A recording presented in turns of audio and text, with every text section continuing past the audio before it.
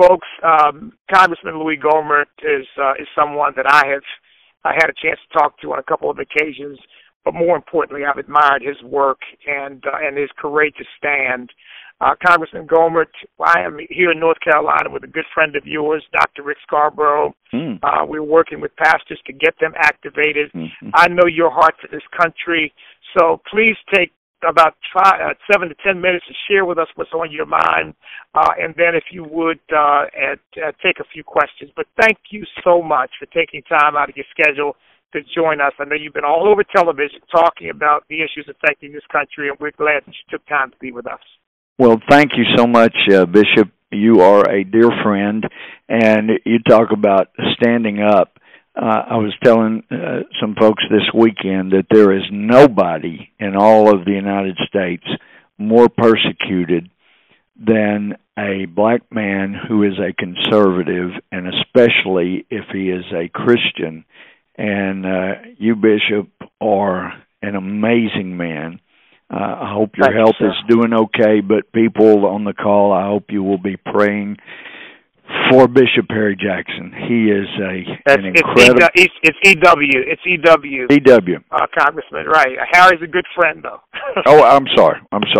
But anyway, and just appreciate you so very much. It's the fire I take is nothing compared to what you take. But I was asked to touch on a couple of things, particularly first off on the border. I've spent the last few weekends down in the border and between my district, they're in my district doing stuff, and then run down to McAllen. It's only about a 10 or 11 hour drive. But listen, there is so much going on, and you may have heard the president has requested a supplemental so that he can financially address the things on the border. It is an emergency, according to them. They've got to get this originally 3.7. Now they're saying, well, really, we need 4.3 billion. Folks, all you need to know about the request that the president is pushing and people are clamoring about that they've got to have its emergency is that of the whether it's 3.7 or 4.3 billion, that's with a B, only 25 million with an M of that $4 billion or so dollars is being requested for this fiscal year that ends September 30th. So think about that. It's an emergency, yet only 25 million is needed now, and it's not going to help enforce our border. That 25 million will go to Health and Human Services. Folks, it is a joke. It's a lie. It would be a joke if there weren't people dying and it being so serious.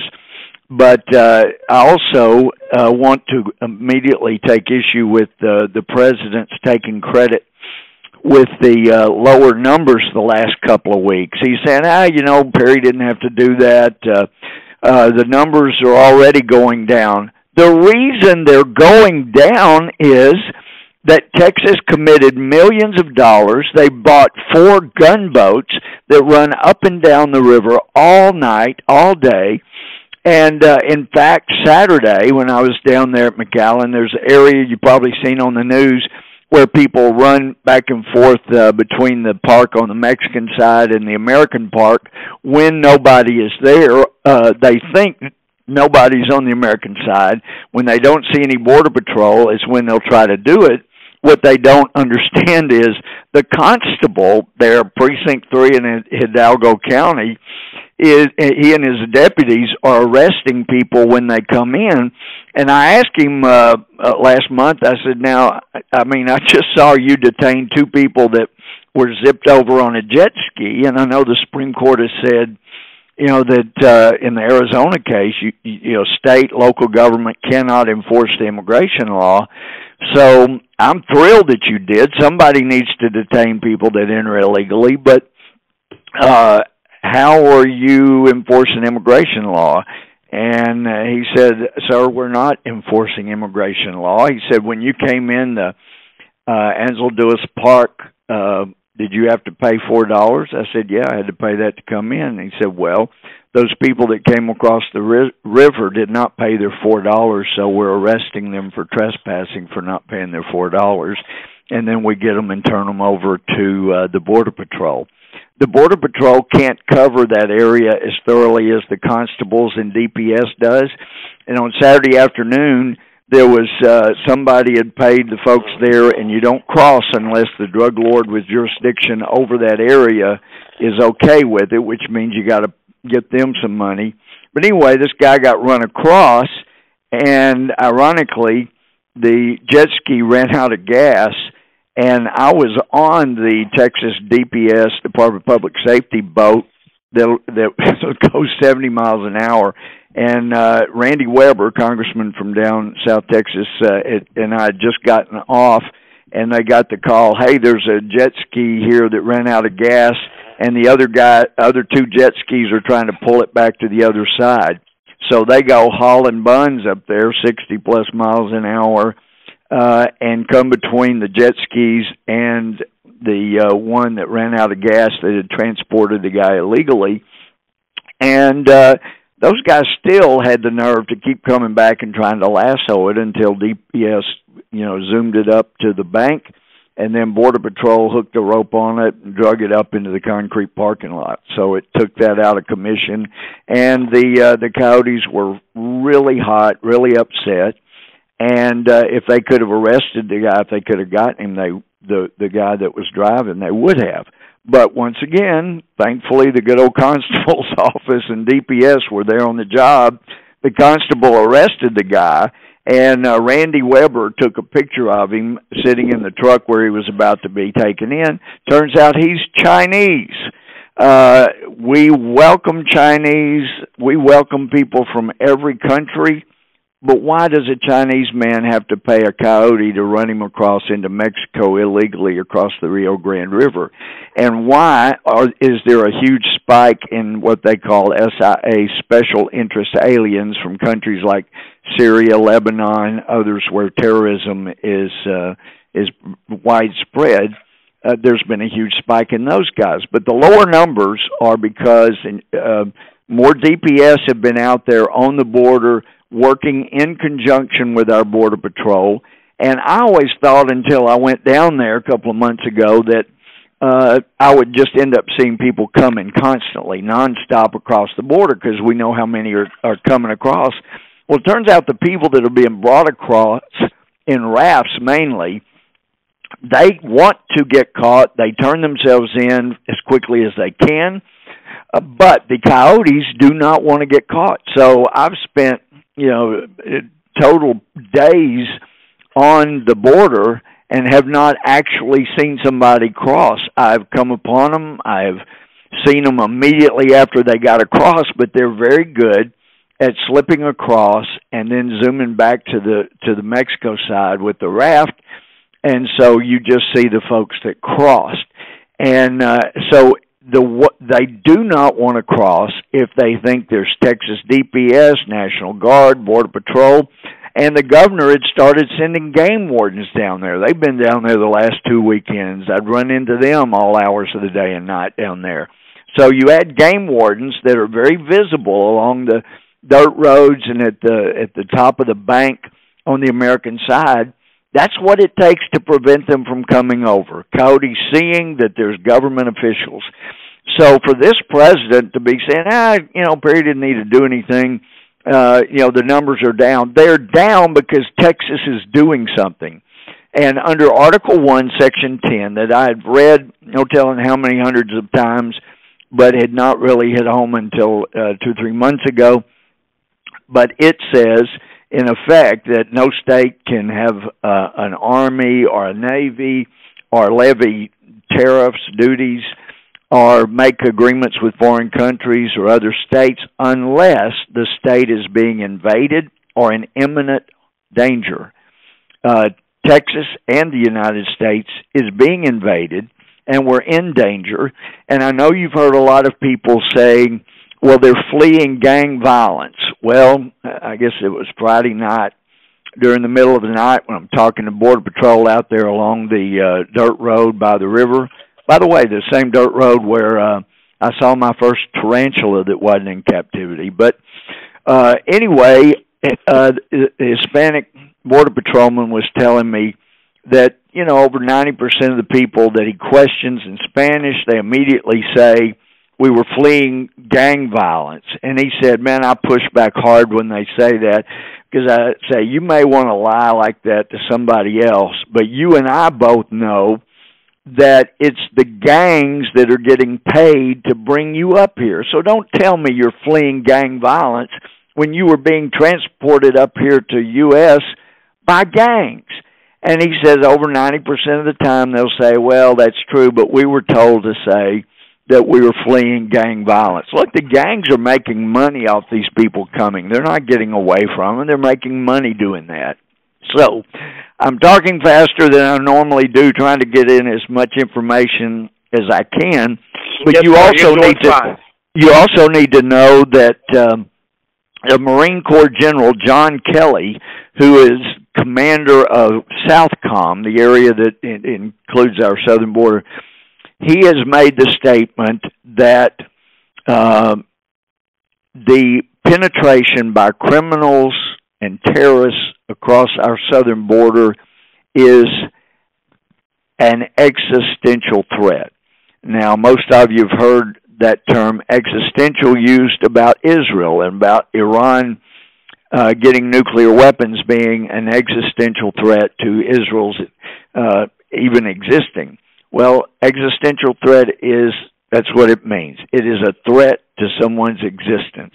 And you have a Marine general, before the president got a hold of him at least, saying that what's happening across our southern border is an existential threat. By the way, I mentioned that it was a Texas DPS boat that caught the jet ski and prevented them from getting it back. Why? Because the Border Patrol doesn't have boats. This administration won't get them boats. Governor Perry has begged for Department of Homeland Security to get boats and help out on our border, and they will not do it. They will not help patrol our border down there. So Texas is on their own. I think it was a good thing that what our governor did. I've been encouraging that. I have been stating publicly that under Article 1, Section 10, a state like Texas is free to do that. Let's see. Go ahead. I covered the border. But one other thing I was supposed to mention was about our Attorney General not doing his job. He is not doing his job. His Department of Justice has turned into a Department of Just Us, or a Department of Injustice.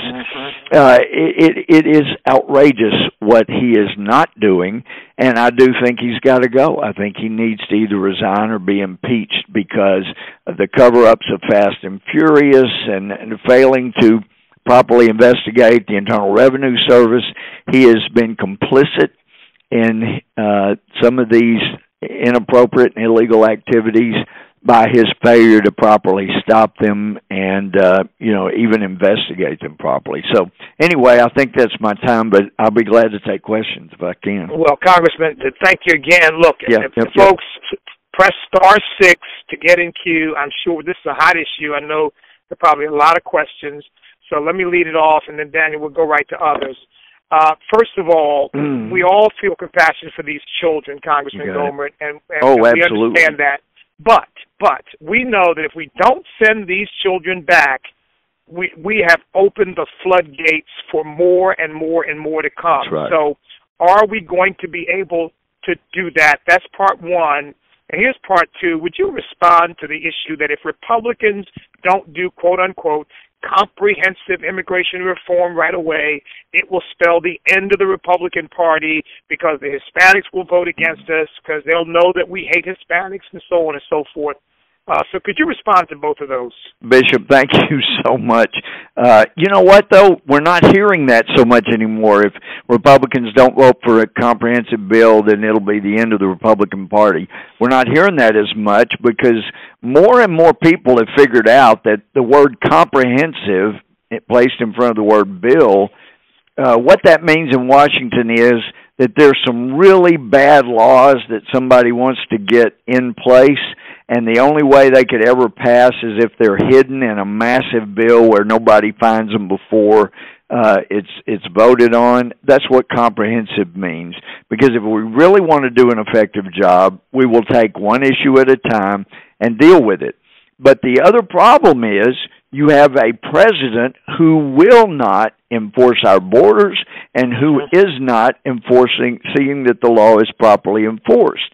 So as I keep telling other members of the House and Senate, it makes no sense to pass any bill until the president is showing that he is trying to secure the border. This president hadn't shown that. He's showing lower numbers and therefore taking credit for what Texas is doing, but he has not shown that he's willing to enforce and secure the border, and therefore I filed a resolution in July of last year, about a year ago, that basically went through all the whereases explaining that the president's not securing the border, that it is a threat, that we shouldn't pass anything until it's secured, and not as determined by this president, but resolved that it's a sense of the House of Representatives that we should not pass any bill having to do with immigration or the border until the president secures the border as determined by the border states, not by GAO, not by Homeland Security, but by the border states themselves. Because they're the ones in a better position to know. That's what ought to be done about immigration, nothing until the border's secured. And the president's shown he's not going to do it. If it's going to be done, it will be done by states just putting forces there. And the Supreme Court said states don't have the authority to enforce immigration, but you can't find, I haven't been able to find, nor the constitutional lawyers or professors I've been consulting that are looking, can't find a case that has referenced the third clause of Article 1, Section 10, if a state's being invaded, and in our case, 300,000 so far just in recent months, compared to the 150,000 that invaded France on D-Day, and we're told there's probably 300,000 in the pipeline on their way. Folks, that's an invasion, and it has put us in imminent danger. We can't get the numbers from the federal authorities, but Texas has done a good job pulling them together, and since October of 2008 through April of this year, 5.5 years, there have been over 171,000 people booked into Texas county jails who were here illegally and who had committed a crime. And in fact, of the 171,000 who had committed a crime, there were 671,000 separate crimes committed by those 171,000 people. And what even makes it more tragic is that there were 2,993 homicides, people killed by illegal aliens, and 7,695 sexual assaults. So you think the families of the nearly 3,000 murders would like to have had the border secured before their loved one was murdered? The 7,700 sexual assaults, I'm sure those folks, those women would love to have had our border secured so that they wouldn't have this travesty committed upon themselves. So if you want to talk about a war on women, talk about the president not securing the border that allowed 7,000 women to be raped and or sexually assaulted in Texas. So this is serious stuff, and it's just, we have got to deal with this. The general himself says existential threat, and I believe he's right. And I am sure that with people like you in leadership, we're going to continue to fight to make sure something is done. And Mexican citizens are suffering suffering with this as much as anybody else. This idea that we're anti-Hispanic is just a lie that needs to be of course it's a lie. And I tell you, there was a little girl, not this weekend, but the weekend before, with a group of people, and she was with a woman, and she was asking, really, Bishop, she was one of the most beautiful girls I've ever seen in my life, and I had 3 beautiful daughters. And this beautiful little girl, big brown eyes, was asked, are you glad to leave home and come to the United States? She didn't mention gang violence. She didn't mention anything. She started crying and saying she didn't want to leave home. She wants to go home. It was not her idea to come to the United States. Some adult sent her. And the best thing we can do is enforce our borders so that, this people won't be tempted to send beautiful children like her up here. And, it was worth noting that last week there was a big rally by North Koreans here in the United States, legally here, I might add. And they had a big rally out on the Capitol grounds. And what they were asking is not for North Koreans to be allowed to escape the inhumanity being perpetuated upon them by their leader, their dictator. They were asking for us to help them put pressure on North Korea so that all North Koreans could live freely. Wouldn't that be a better thing for the United States to do for those Central American countries, where everybody could live free and have a better life instead of having people flood into the United States? A good neighbor as a country would help them fight the drug lords, would help them fight, the crime and sexual trend. Let's get some other people in here because they've been waiting.